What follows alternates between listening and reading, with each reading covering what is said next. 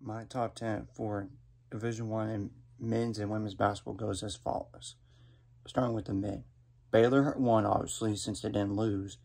Duke 2, Purdue 3, Gonzaga 4, Kansas 5, UCLA 6, Arizona 7, USC 8, Iowa State 9. They deserve to finally be in the top 10 now.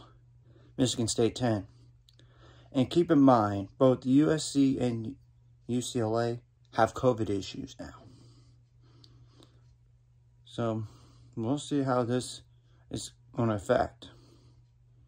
Okay, for the women, South Carolina 1, Stanford 2, Arizona 3, who has COVID issues right now, Louisville 4, NC State 5, Indiana 6, Michigan 7, Baylor's right behind them in 8 because of head-to-head matchup, Tennessee 9, and Texas 10. I know I dropped Texas one spot, but here's the deal. You didn't have such a quality win. I guess San Diego's good and all, but they're not ranked. And not only that, head-to-head matchup with Tennessee.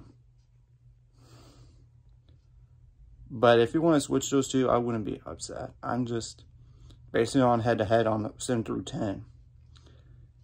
And there's a lot of teams right now with COVID issues, so hopefully they get healthier.